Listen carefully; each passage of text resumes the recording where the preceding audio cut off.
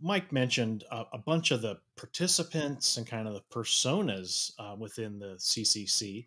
So, Dan, from a technical perspective, why would somebody want to participate in this group? What do you get out of it, or what are they trying to do? Yeah, so a lot of the people who are in the CCC are participating because they're working on confidential computing and they get to collaborate with people that they wouldn't maybe otherwise get to do. So Hmm. Mike mentioned that we've got all the major chip architectures represented in the CCC. A little later today, I'm going to meet with my counterpart at AMD, and we're going to be talking about some of the objectives that we have on the Technical Advisory Council. Hmm. And the Linux Foundation gives us this safe place to interact and collaborate. We also have people that are interested in security that maybe aren't currently working on confidential computing. Hmm. There's a number of discussion groups that we have that you can just show up and be a fly on the wall and learn if that's something that you're interested in.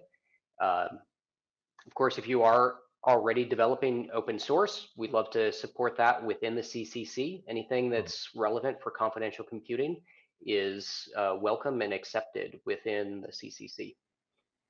Nice. Yeah, so an example of some of the collaboration things that happen again under the technical umbrella, let alone the marketing umbrella, because we can come to that. But in terms of the technical side, we've got stuff from governance, risk, and compliance, really quite high up the stack in the business side of the house, working about how that works, talking to regulators, talking to standards bodies, trying to understand how confidential computing technologies can help in that sort of space.